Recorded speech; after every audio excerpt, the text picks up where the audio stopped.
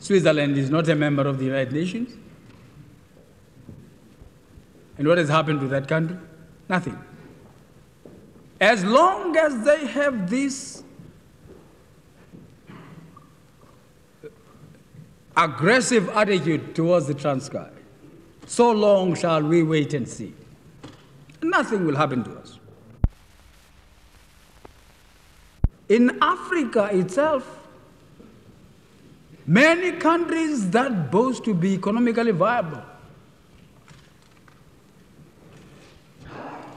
in the darkness of the night, cross the Mediterranean Sea to go to Europe and ask for financial assistance. We haven't done that, and we are not anticipating doing it yet. But we shall, gentlemen, call upon your countries to come and invest in the Transkei by way of industrial development.